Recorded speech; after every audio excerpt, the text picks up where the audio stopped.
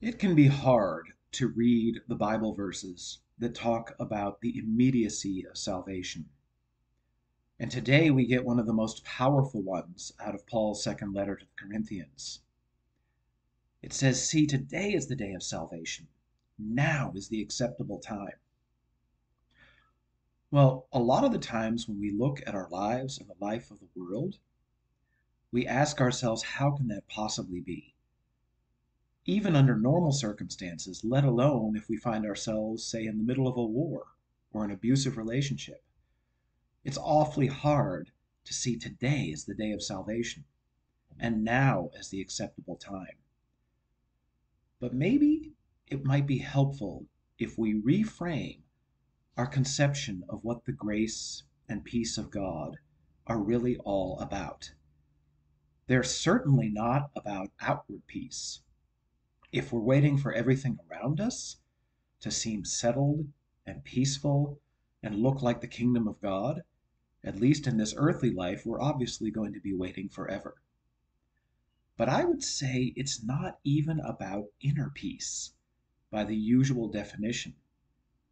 Yes, it's awfully nice to feel like we're the enlightened ones, the ones who have found a sense of peace, regulated breathing, regulated heartbeat, regulated mind in the middle of any and all circumstances. But I would say that the peace and the grace of God go even further than that. When the turmoil outside of us won't cease, even when the turmoil inside of us won't cease, St. Paul wasn't wrong. Today is still the day of salvation. Now is still the acceptable time. There is a place so deep in us that even we ourselves don't know it's there and don't know how to find it. But God does.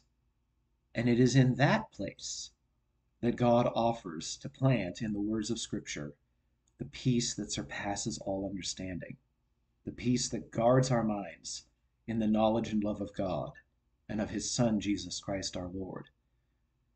The only thing required of us for God's peace to be planted there is our permission and perhaps a little bit of curiosity as to how, once it's there, it can slowly spread into our inner and eventually outer lives. But it's really just about our surrender and our permission.